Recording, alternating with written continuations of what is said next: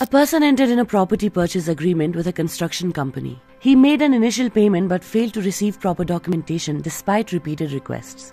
Subsequently, the builder allotted a flat, but the buyer requested a change due to her husband's physical disability.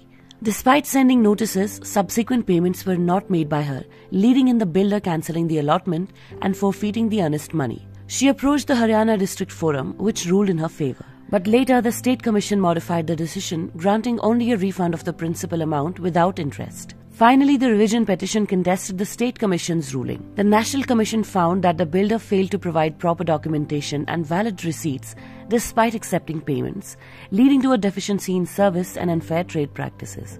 It also emphasized its limited review authority and the need for jurisdictional errors or material irregularities for revisional jurisdiction. The State Commission's order lacked explanation, rendering it liable for rejection. Consequently, the Commission directed the builder to repay the petitioner's deposited amount with interest and awarded litigation costs.